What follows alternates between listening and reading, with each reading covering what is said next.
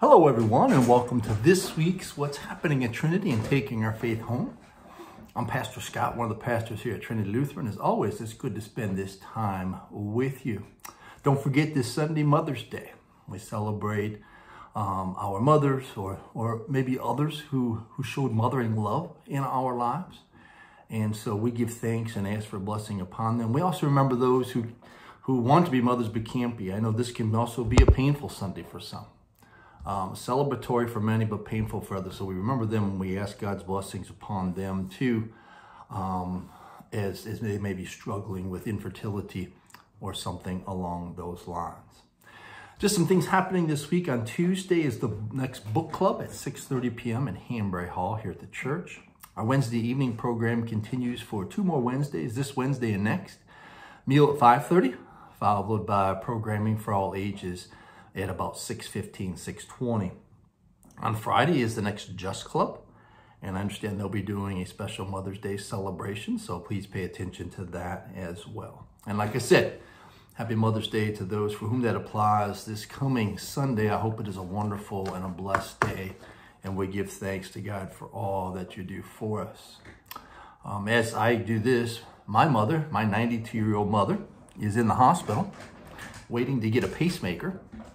So my prayers go out to her. As far as I know, she's doing fine. She's just had some health issues that I guess are related to this pacemaker. So they're going to hopefully get that done here in the next day or two. And that'll spruce her back up and she'll be able to go back to her normal life. Right now, she lives at home by herself in our farmhouse. I don't know if that's going to continue or not. Probably some kind of rehab, maybe. But I give thanks for my mom and all of the things that she taught me. I have to be honest with you, and this is hopefully for many of you young mothers out there, I really didn't understand what my mother was trying to tell me till I was probably in my 30s and 40s. I think when I started having my own kids, I started to understand what and why my parents told me the things that they did. So mothers, don't ever give up. Don't get too frustrated or exasperated. Continue to instill those values and those foundations because they do pay off in the long run. And I give thanks that my mom taught me so many things that have helped me to be successful and have navigated and guided me through life. So many people don't have that today. They don't get that. And I was fortunate too, so I give thanks for that. Our scripture reading for this week comes from the Gospel of John. This is part of Jesus's, again, farewell speech before he is about to leave them and go into heaven. And so this is from John 17, verse 11, which reads, "And now I, Jesus, am no longer in the world, but the disciples are in the world, and I am coming to you. Holy Father, protect them in your name that you have given me, so that they may be one as we are one." One of Jesus' last wishes for his disciples and extended to us was that we would figure out how to be one in his name.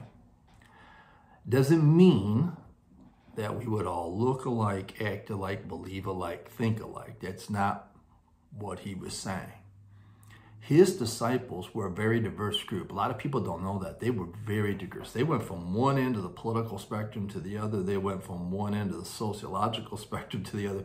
They were a diverse group. Jesus picked a very diverse and difficult group of people. That's probably why he had so many problems with them. But he did an amazing thing. Despite all of that, he brought them together and sent them out, and they changed the world. Now, how did he do that? What does it mean to be one? I think there are two main things that I've always garnered from what Jesus did with these disciples that made them go out as one despite their differences and change the world, that we can learn from.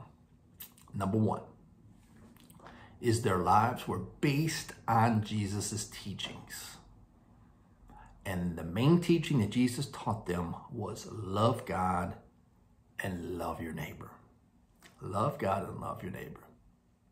Jesus knew they weren't always going to like each other. Jesus knew they weren't always going to agree with each other, but they could still find ways to love each other and get along and find ways to work together. And when the people of God do that, despite how we might approach life differently or see life differently, and if we can still find ways despite those things, to love one another, to respect one another, to listen to one another and hear one another and find ways to work together. That's, I believe, what Jesus was talking about here in many ways of being one as they were one. In the wider context of this scripture verse that we have for today, Jesus talks a lot about how he taught his disciples and now he was leaving them, and what he taught them he knew could help them be successful in life. And he was praying to his Father that, these things that he had taught them would remain with them and help them to continue on even after he left them. And that's important for us. Part of our oneness is also being grounded in the scriptures. Part of us being one, it's not just individual effort. I can tell you, the more you know scripture, the more you hear from Jesus, the more you understand what he was doing and changing in the world, the more you understand the great love and grace that he had in saving the world, the more you know that, the more willing you're going to be at one with others. Jesus prayed not only that they be one, but that they would remember and pay attention and follow in the teachings that he had taught them. So one of the ways we become one is by being grounded together in scripture and understanding what God wanted for us. Secondly, and just as importantly, is Jesus gave them a common mission. When people have a common mission, something bigger than themselves, they tend to be more united. I've watched this, playing sports all my life. I've seen some of the most talented teams not do very well because they all were just out for themselves. All the players were just out for themselves. They didn't have that common mission of winning in championships. And I've seen some much lesser teams. I've been on some much lesser teams that won championships because we all were willing to sacrifice for the sake of the team and what was best for the team and what might help us win. It's no different here. It's no different here. Jesus was sending them out into the world. And he knew that if they would pay attention to and be willing to self-sacrifice for a bigger goal in life, something that would bring them life, more so than they could ever find individually, that they would have a oneness in Christ and they would change the world. And that's exactly what they did.